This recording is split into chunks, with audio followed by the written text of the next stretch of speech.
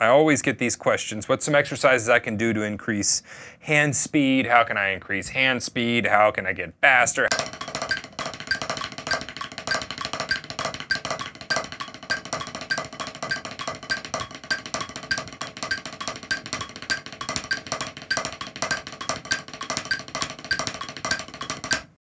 Seems to be the driving factor for a lot of players is they think, you know, faster, faster, faster. Even though I played a gig the other day and none of the songs were above 80 BPM. So playing fast didn't help me at all there.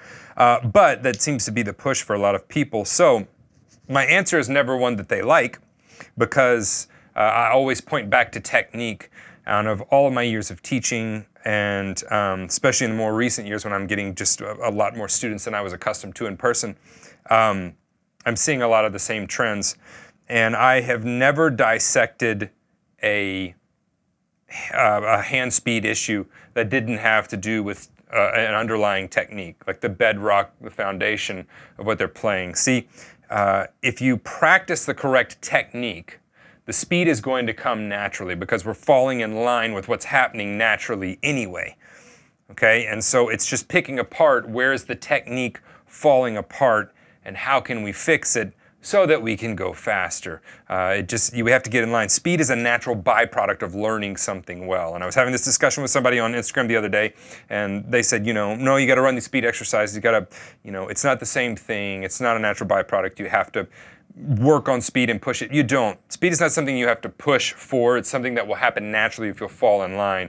An example was giving of you don't become a better sprinter by walking your dog. And no, you do not, because it's two completely different techniques. Walking and sprinting are two completely different techniques. So there's no way to become a better sprinter. Uh-oh, people are texting me.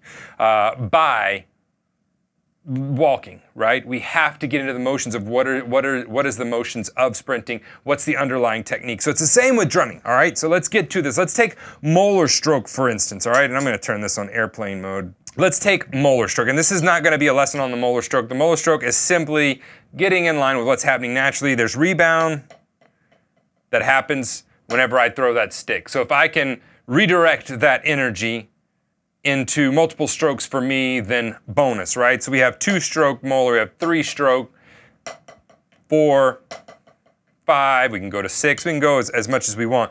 But the idea is that we're getting in line with what's already happening naturally, right? That old guy Newton, right? He had some pretty smart ideas.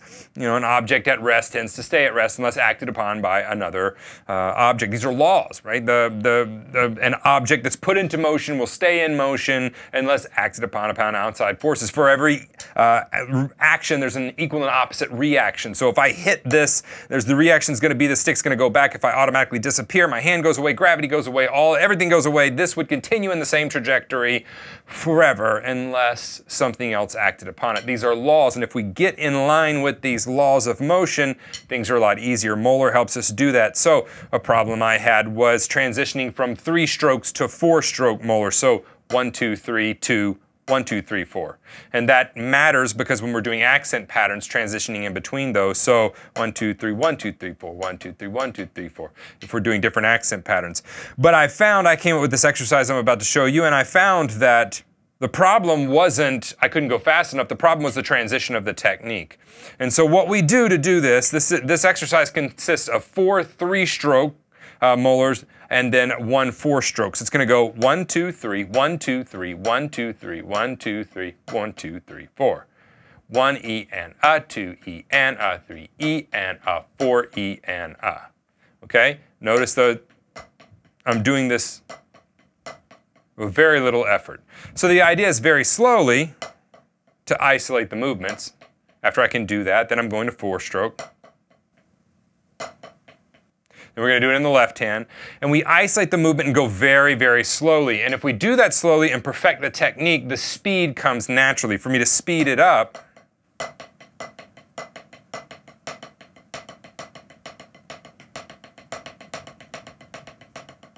right, I'm condensing the motion. But the speed comes naturally. All too often we push for speed, and it's just not necessary. Let me give you 2 examples, okay? Focus. How do we get focus? Do we get focus? The more you try to focus, does that help? For instance, you're in a busy coffee shop and you need to focus. Does it help to just try? It seems the more I try, the less I focus. how do we focus? We take things away. So remove yourself, put yourself in a quiet room. You're in the same state of mind with no distractions, and all of a sudden you can focus and study, right? Let's take gravity. Gravity is a law. It's happening. We have the right circumstances for gravity to exist here on the earth, okay? It would be like me needing to make gravity happen, to force gravity, hanging from the limb of a tree. And I'm just going to hang there until I bring the tree limb down to the ground.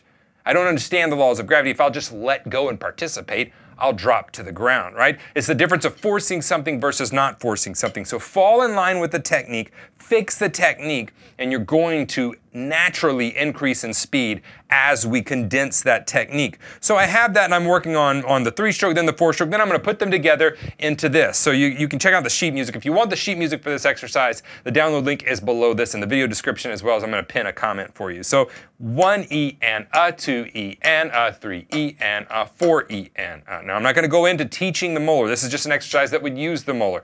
If you want some lessons on that, on the website, I've got a whole course on that. You can check that out in the members area. Left hand, 1 E and a, 2 E and a, 3 E and a, 4 E and a. I'm going to slowly condense that and speed it up. 1 E and a, 2 E and a, 3 E and a, 4 E and a, 1 E and a, 2 E and a, 3 E and a, 4 E and a, 1 E and a, 2 E and a, 3 E and a, 4 E and a. You're like, Stephen, that's great, but how does that hand speed? If I throw them in tandem, if I alternate them doing the same pattern,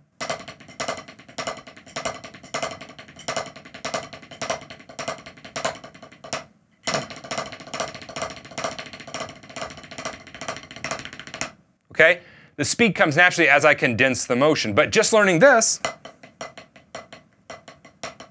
allows me to go that quickly, isolating the technique, working the technique. The technique is king when it comes to anything with drumming. I can't stress that enough. Again, I've never diagnosed a hand problem with speed that didn't come back to technique, and nobody likes to hear that because it's a long haul to fix those types of things. Now, once we do that, I realize, right, we have that accent pattern, so if I'm playing here,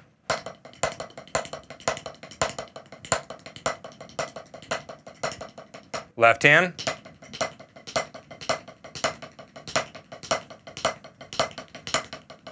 okay, same accent pattern. What I noticed was, okay, cool, if I just throw it after the second rebound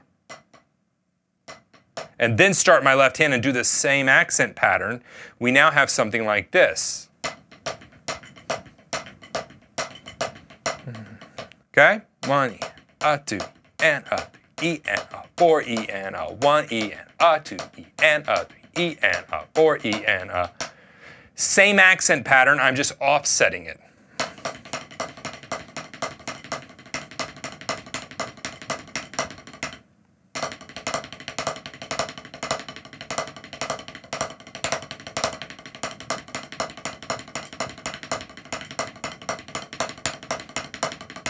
Okay, now if I go a little bit further, and I'll demonstrate these slower and then faster so you can check them out. If I go a little bit further, and I throw the left hand after the third rebound, 1, 2, 3.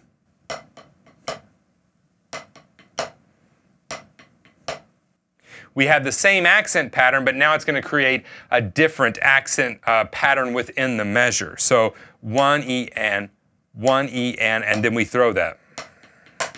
And that's going to result in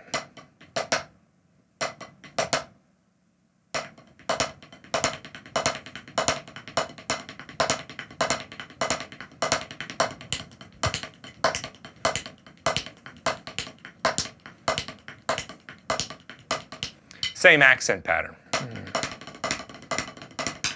Up.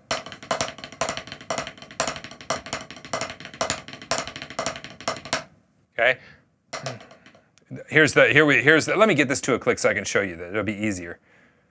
So again, I didn't really plan on doing this. I just been thinking about it. So let's say we're going at 8 notes at 75 BPM.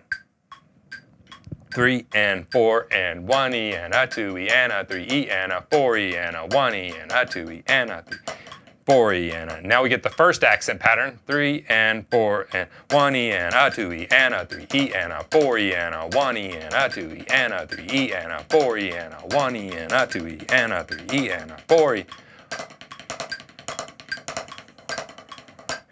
So the second accent pattern, but it's going to be the same accent pattern with each hand. We're just offsetting it a little bit. 1, 2, 3, 4. So here's the original.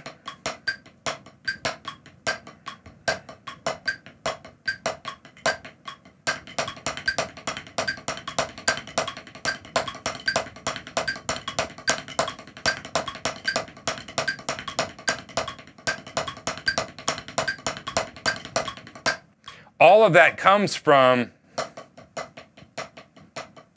and when I speed it up, it all comes from just learning the technique well. All right, so if we go to now that third accent pattern,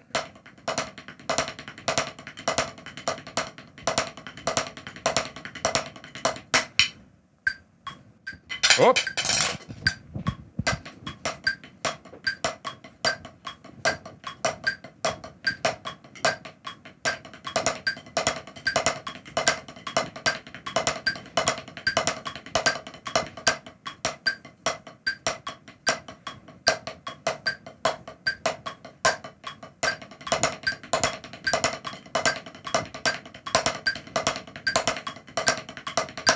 Okay, now Moeller stroke is made for faster tempos because we can get more bang for our buck whenever we're playing this.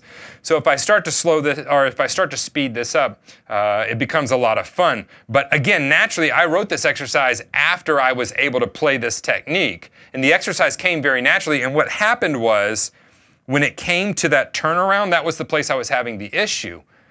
But I could play each individual thing. It was the going in between them, okay? So when you're working through this exercise, realize that any problems you have are most likely technique oriented. You need to slow them down and deal with the technique first. Always in your practice time, deal with the technique. So let's check this out, 75 BPM. I'll play the whole exercise for you. If you want to download that, there is a download link below this in the comments.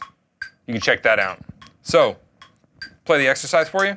3 and 4 and 1 E and a 2 E and a 3 E and a 4 E and a 1 E and a 2 E and a 4 E and a.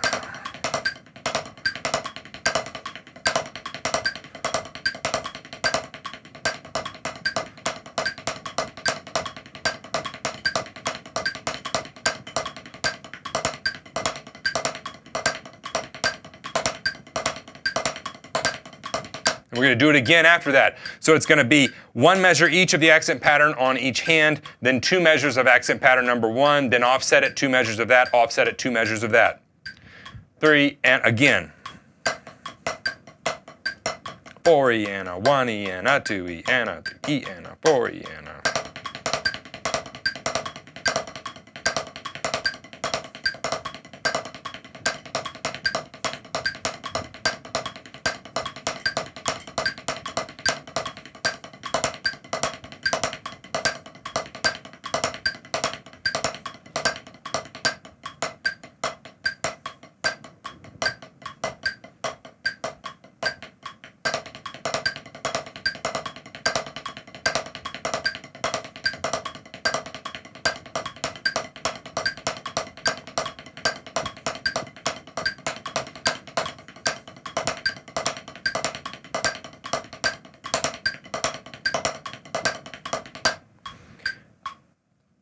And we could speed that up a little bit, so I'll speed that up and show you what that sounds like. But very quickly, the speed comes naturally if you'll just learn that underlying technique. So I spent months throwing one hand at a time. Okay? And this is not, it's the same with all techniques. You know, say you wanted to do German grip finger control, and that same accent pattern in the right hand with Moeller.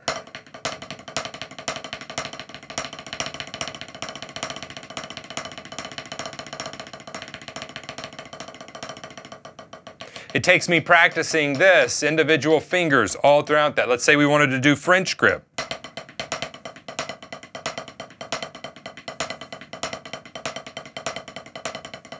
With my left hand, I found that these two were the culprit for so long, so I had to go very slowly, get control with them, and then once I had that, build it back up. And everything immediately got better when I isolated the issue. So we can do that same accent pattern with French grip and left hand finger control.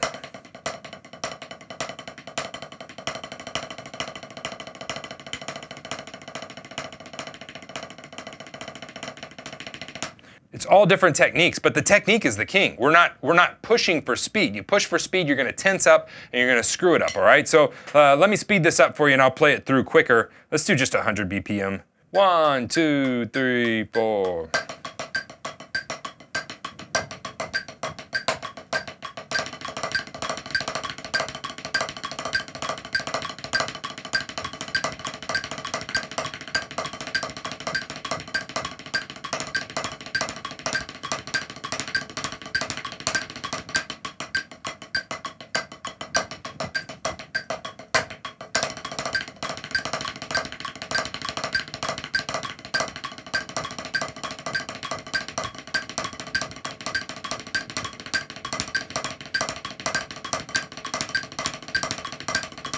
So there we go. It's a quick exercise, but the magic's not in any exercise. The magic is in the underlying technique with which you play that exercise, okay? So work on the technique. If you find you're having a problem with the exercise, there's no magic exercise. It is simply, you need to work the underlying technique more. If you will follow and push after the technique, the speed will come naturally. Just like if you're in a busy room, you remove things from that room and your focus comes naturally. If you let gravity happen, it happens naturally. Don't fight it. Fall in line with what's going on, and it's going to be a lot easier. If you haven't subscribed to the channel, you should do that. There's a ton going on. I'm uploading several times a week as well. If you want the sheet music for this, it's below in the comments, as well as I'm going to pin a comment there. It's in the comments in the video description. And leave me a comment, by the way. Let me know you stopped by and share this with somebody if you think it may help them. But whatever you do, I'll see you here in the next video.